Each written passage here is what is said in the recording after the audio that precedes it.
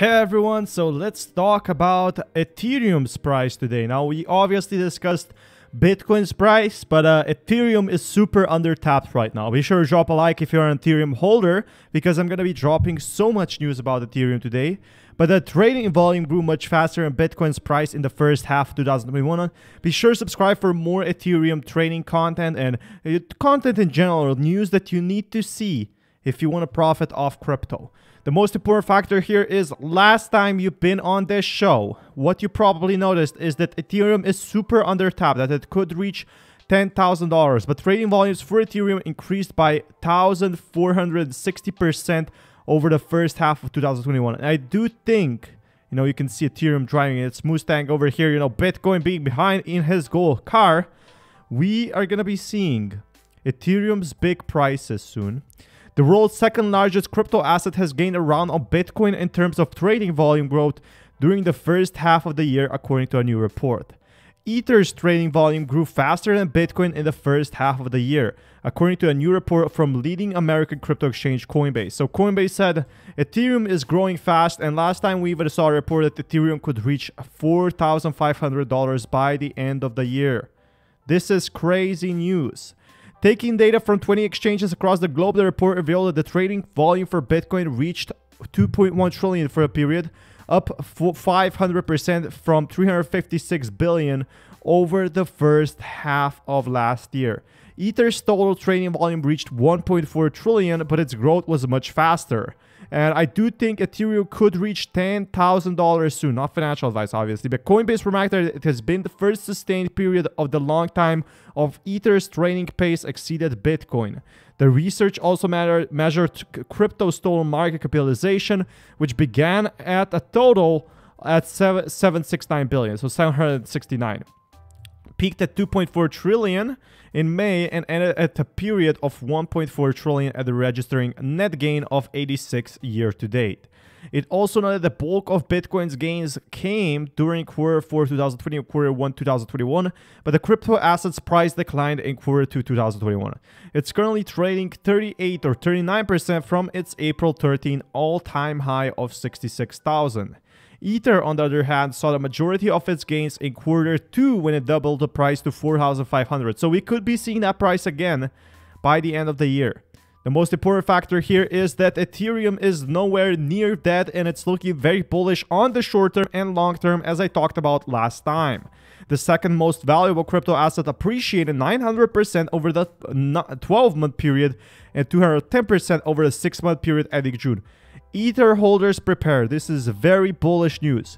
In January, Cointelegraph predicted as Ether will become the main asset for investors in 2021. Look at this.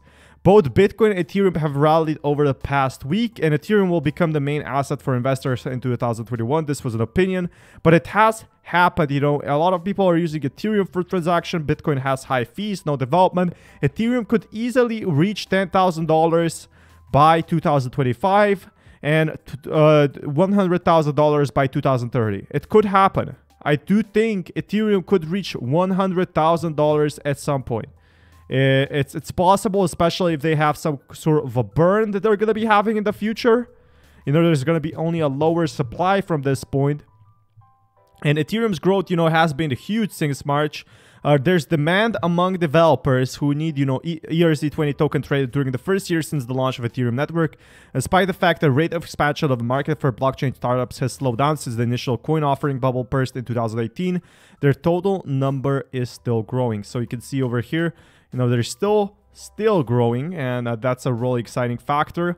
We're going to be seeing Ethereum a lot more. It's growing in DeFi. It's growing everywhere. And this is very positive news. You can see growing transaction volume. Everything is growing for Ethereum as crypto grows. So Ethereum is now, could potentially surpass Bitcoin at some point. Maybe in 2040, but it could happen. I definitely do think it could happen. Let's look at short term now, because obviously Ethereum has a lot of potential. We all remember what big investors' attention to Bitcoin led last year.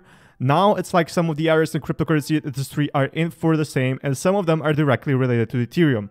The main advantage of Ethereum lies in the versatility of its technology and its growing community. The community will be growing always.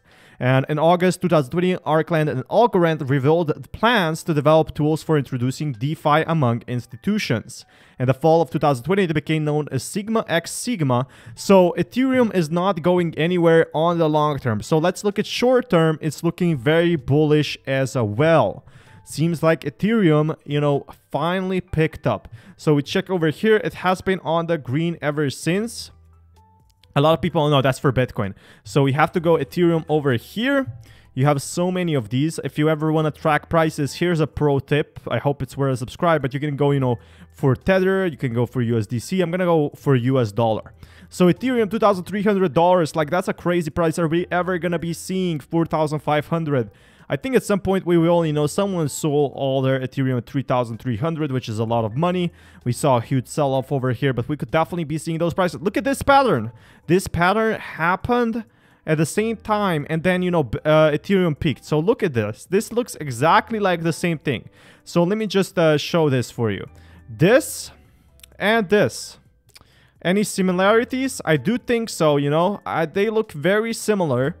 While this had a bigger gain, we're still not there yet. But look at this. Small growth over a long period of time, and then a complete bump. Again, look at this. Yes, we saw a decline. We saw a short dip, you know. And then we saw an increase, decline, increase to this. Again, once again.